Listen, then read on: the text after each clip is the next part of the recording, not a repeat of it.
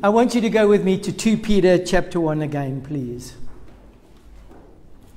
I've entitled my presentation today, What Will You Say? Now, in this past week, on Wednesday night, in actual fact, I mentioned about the fact that you are going to be brought before two councils. So to get you started off, I want to just take you to 2 Peter chapter 1, and I want you to look at verse 16 again. And I'm always intrigued by the way in which Peter put the whole thing together and how he starts off his thought. He says, "For we did not follow cleverly devised stories when we told you about the coming of our Lord Jesus Christ in power. But we were eyewitnesses of his majesty." Now, I wonder how many of you have ever really taken note of what is really going on here. And keep your finger there, and I want you to jump with me to Matthew, please. And I want you to go to Matthew chapter 17. Matthew chapter 17. But now I'm going to do something. You're going to Matthew 17, but I want you to start reading 17 with me by looking at the last verse of Matthew chapter 16. Now remember that the Word of God has been compiled with the different chapters that we have, and they sometimes we're giving them numbers like Matthew chapter 17 verse 1, but it doesn't always mean that verse 1 was actually the first thought. And I actually want you to look at this because Matthew 16 verse 28 says, and this is Christ speaking, I tell you, some who are standing here will not taste death before they see the Son of Man coming in his kingdom. Now, this is a literal chapter. Matthew is a historical record of what Christ had done while he was on earth in the 3.5 years of his ministry. An accurate record by Matthew. But here Christ makes a statement to the crowds around him that there are some who are standing in his presence today that will see him coming in power and great glory. My question is, are they still here today? Because as far as I'm concerned, Christ has not yet come in power and great glory, has he? I want you to know, just keep your finger there, but remember you've got it in two places, but I just want you to jump to Matthew 24. In Matthew 24, you are given a clear indication that Christ is going to come. He's telling people things, and there's a lot of things that take place, and one of the things that takes place, Matthew 24 verse 29 says, immediately after the stress of those days, and we're talking about the 1,260 years, the sun will be darkened, the moon will not give its light, the stars will fall from the sky, and the heavenly bodies will be shaken. And we have all of this incredible information, and these are literal, actual events that take place. There was a time when the sun lost its light and the moon was blood red and the stars fell from the sky. Really. Not symbolically, not as an algorithm or anything. It was reality. It really happened. But then I want you to notice, right after that, verse 30. Then will appear the sign of the Son of Man in heaven, and then all the peoples of the earth will mourn when they see the Son of Man coming in the clouds of heaven with power and great glory. Now, if you read this here, you will understand that Christ is saying that what is to come, which is power and great glory, is still to come. It hasn't yet come. And yet, in Matthew chapter 16, Christ says that there are people standing in his presence that day that will actually experience the coming in power and great glory. Now remember that in 2 Peter, we just read there that Peter made it very clear that they did not put together cleverly devised presentations. So please go back there. 2 Peter chapter 1. For verse 16, for we did not follow cleverly devised stories when we told you about the coming of our Lord Jesus Christ in power. But then he says this, but we were eyewitnesses of his majesty. So, keeping your finger there, jump back to Matthew chapter 16. Christ says there are some present today who will actually see me in my second coming in power and great glory. Here in Peter, it sounds as if he is testifying to being one of those people who saw Jesus coming in power and great glory. Do you understand that? That's what he says. Now, right after that, we have Matthew 17. And in Matthew 17, we have verse 1. After 6 days, Jesus took with him Peter, James, and John. Now, this got me thinking. After 6 days of what? After what 6 days? It's 6 days after his announcement that some present will see me coming in power and great glory. 6 days later. Are you with me?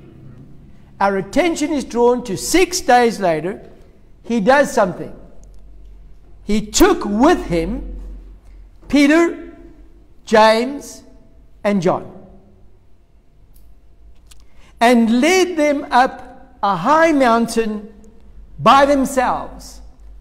So who's in the picture here? Who's themselves here? It's Jesus, Peter, James, and John. 4 of them going up the mountain. He's just said, standing among you, there are those who are going to see me coming in power and great glory. Do you understand that? So now we're starting to figure out who are the witnesses that will see him coming in power and great glory. Well, so far we have Peter, James, and John. Okay. Verse 2. There he was transfigured before them. His face shone like the sun, and his clothes became as white as light. Just then there appeared before them Moses and Elijah talking with Jesus. Peter said to Jesus, Lord, it is good for us to be here. If you wish, I will put up 3 shelters, one for you, one for Moses, and one for Elijah. I always smile at this. I mean, I think Peter was just a house builder. You know, he just wanted to build houses. Verse 5. While he was still speaking, listen, dear friends, while he was still speaking, a bright cloud covered them. And a voice from the cloud said, This is my son, whom I love. With him I'm well pleased. Listen to him. When the disciples heard this, they fell face down on the ground, terrified. But Jesus came and touched them. Get up, he said. Don't be afraid. When they looked up, they saw no one except Jesus. What did Peter, James, and John just see?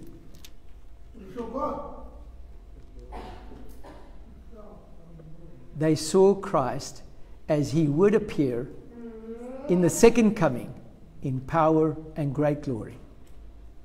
They saw him literally as he is going to be when he comes. How do I know this? I'd like you to go back to 2 Peter. Now remember, dear friends, and there's a reason why I'm putting this together, because I'm asking you this question. What will you say? What will you say? I'm busy putting a presentation together on, and I'm still thinking of a title, but I want to call it The Greatest Sting Ever. Now, you know what the sting is? Or maybe I should say the greatest con ever. Are you starting to get the picture? Dear friends, I want to tell you that in the future, there is going to be a revelation of the greatest sting ever. That if you are not clear on the second coming and what it's all about, you will be deceived. You will be conned. You will be stung. So what I'm asking you to do is not be clever. Because Peter says being clever is not what it's all about. And sometimes we as a church come across very clever. But you can be very clever and unprepared.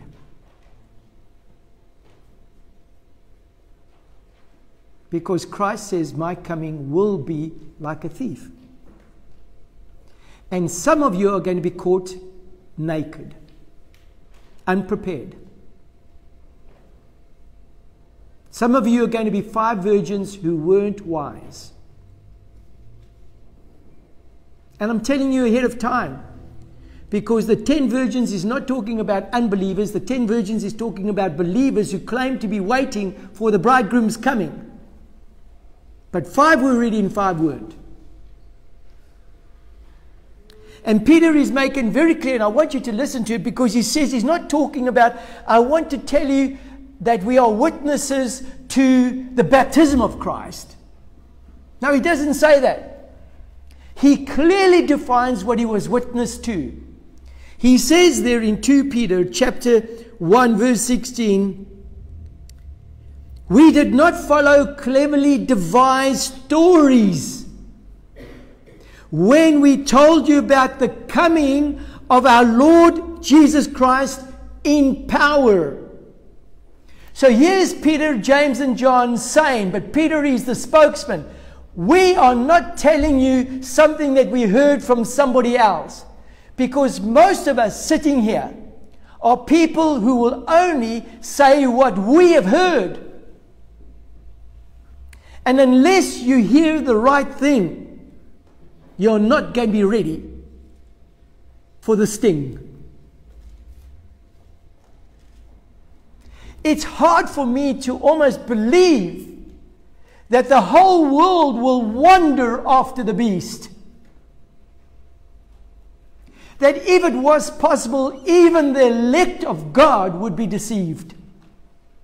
Because you are going to have to deny your eyes. You're going to have to deny your senses. And you have to trust fully on the words of God.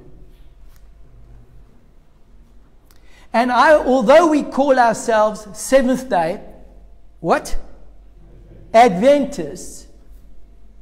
The teaching that to me is crucial at this moment is the teaching of the second coming. The reason why I'm emphasizing this is that the world at this present moment is being prepared for the sting. The sting that will be so powerful that if in any way you were not grounded in the Word as to what truth about the second coming really was, you're going to be caught. In actual fact, I'm counseled in the writings of Ellen White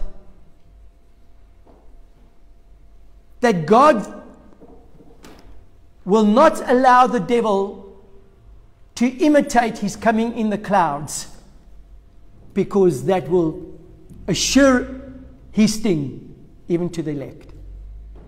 Did you hear me? But if there was a world that is ready for the coming of Christ, it is now. When I look around me and I look at the wars and rumors of wars, I just heard in the prayer how we're praying for people. These are signs which are birth pains announcing what? The coming of Christ. That's what the word teaches me. So when you see the wars between Ukraine and Russia, dear friends, these are birth pains. The next greatest event to take place on planet Earth is not going to be plagues and earthquakes and famines. It's not going to be wars and rumors of wars and earthquakes. The next great event to be announced on planet Earth is the second coming. But prior to the second coming, there will be a counterfeit. And if the world was ever ready for a counterfeit, it's ready. In actual fact, everybody is looking at the East. Everybody is looking at what's happening in Israel. Everybody is looking at what's happening between Ukraine and Russia. Everybody is focused there. We even have Christians saying this is preparation for the Battle of Armageddon.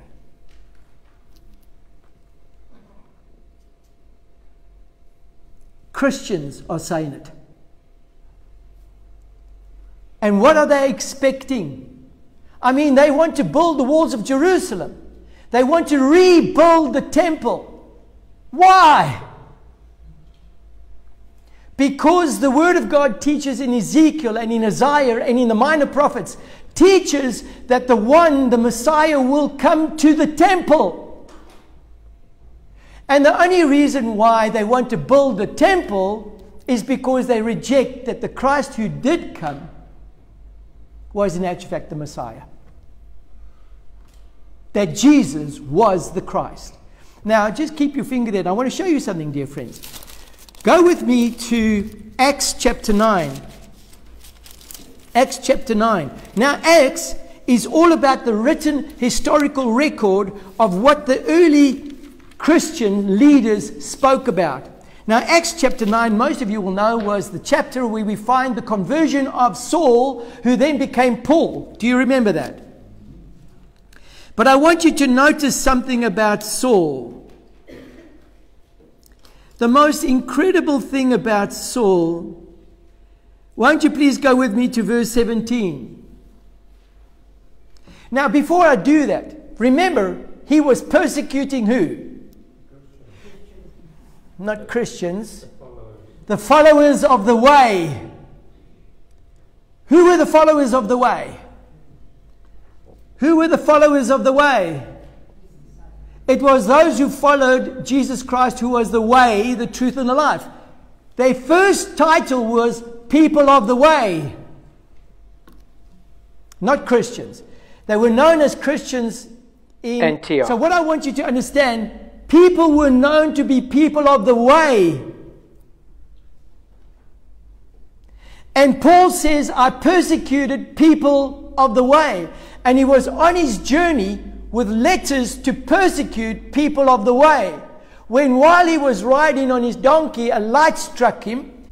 But I want you to notice, God says, listen to me, dear friends, Saul, Saul, why do you persecute me? Now, who's talking to him? Now, I like what Paul does. He asks a question. Who's talking to me? Who are you, Lord? Verse 5. The Lord replies, I am Jesus, whom you are persecuting. What is the most amazing thing about this now?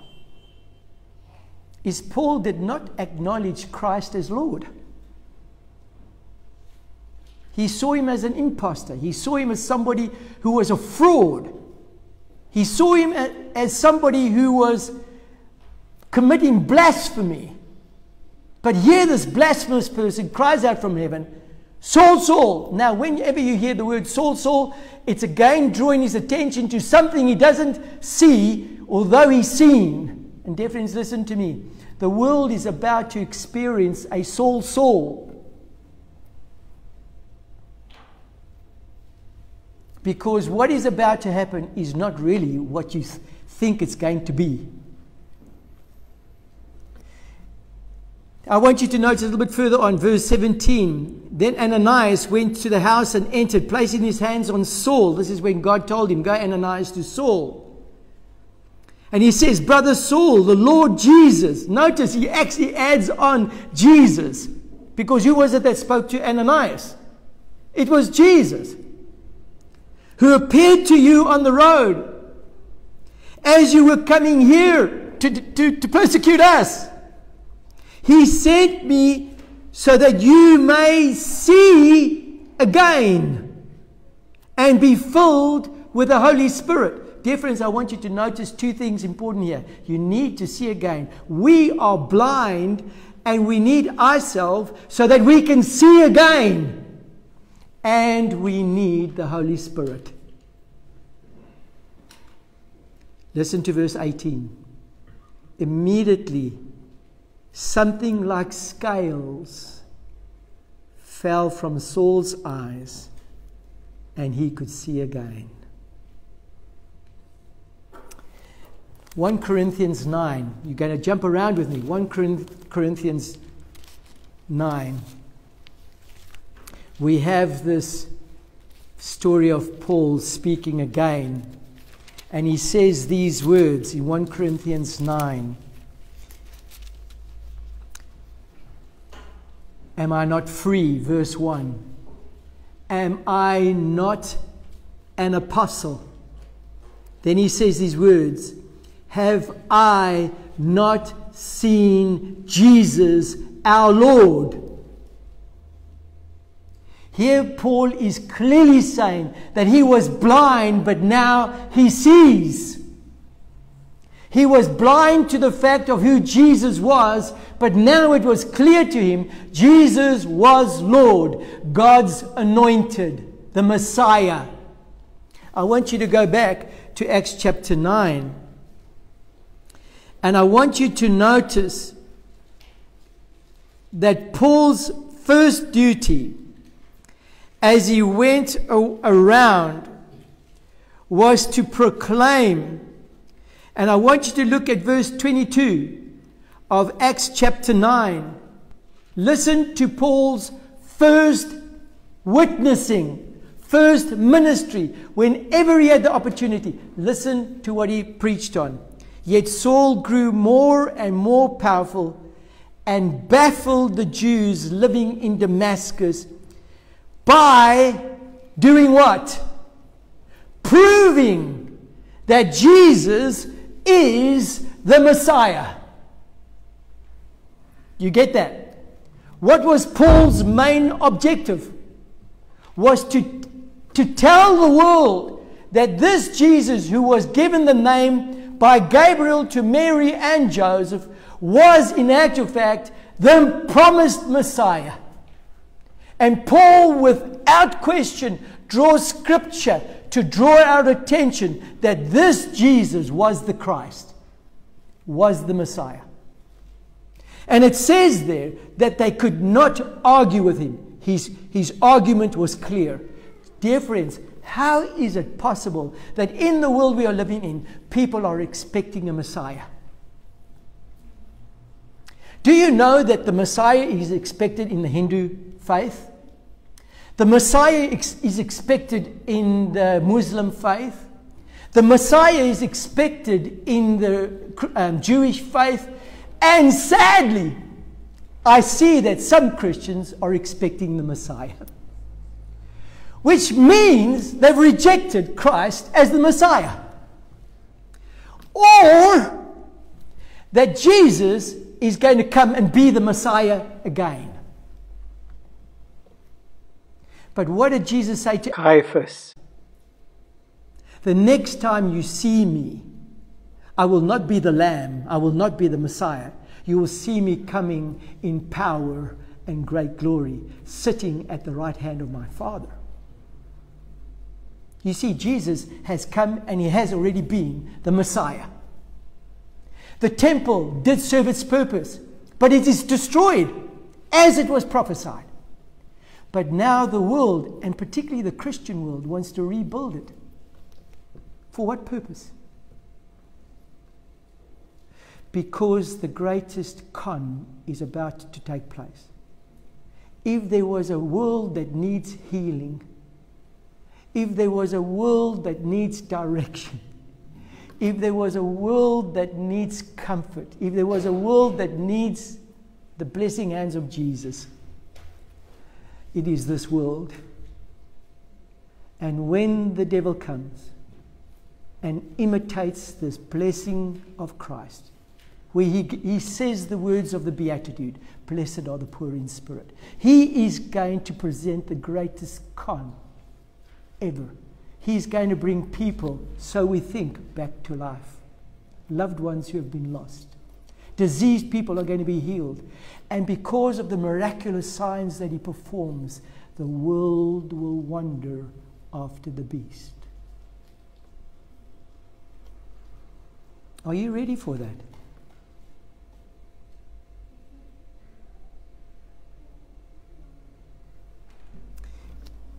Let's round off. Go back to 2 Peter.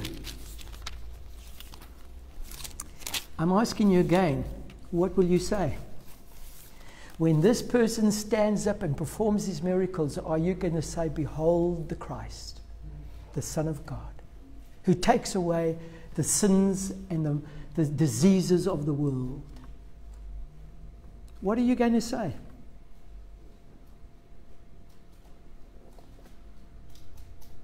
I once preached a sermon. I just vowed never to preach it again. I preached a sermon that was so cunningly put together that every single person listening to me thought I was preaching about Jesus coming in the clouds of heaven.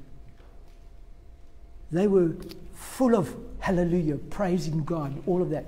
And in the end, I revealed that it was the devil I had just lifted up. And what he was going to do. They were shocked. Now, if I could so easily have influenced people to think that the person I was presenting was Christ, how masterful do you think the devil's going to be? He is going to imitate light. He's going to imitate Christ to the T. He's going to say the way that you, even in your thoughts, think about Jesus, he's going to present the persona for one purpose, to get you to bow to him.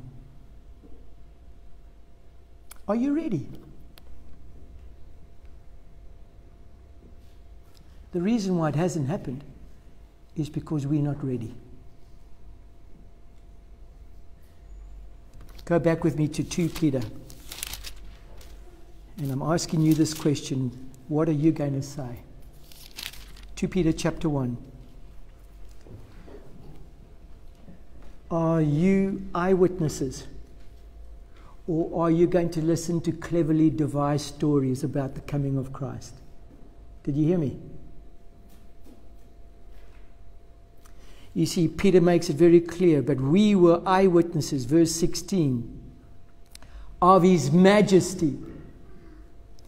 He received, not to receive, he received honor and glory from God the Father when the voice came to him from the majestic glory saying, "This is my Son whom I love, with him I am well pleased." Then he says this, this is Peter, James and John, we ourselves heard this voice that came from heaven when we were with him on the sacred mountain. Now, why Jesus felt the need to do that, he needed 3 witnesses. I'm counted clearly in the Word of God that you need 2 or 3 witnesses to an event. He chooses 3, Peter, James and John, to be witnesses to this event that Christ said is going to take place in the second coming. But Peter doesn't say, come into planet Earth and then come in just to stay and make his dwelling amongst us. No, he's coming to what? According to John 14, what's he coming to do? He's coming to fetch us who are ready.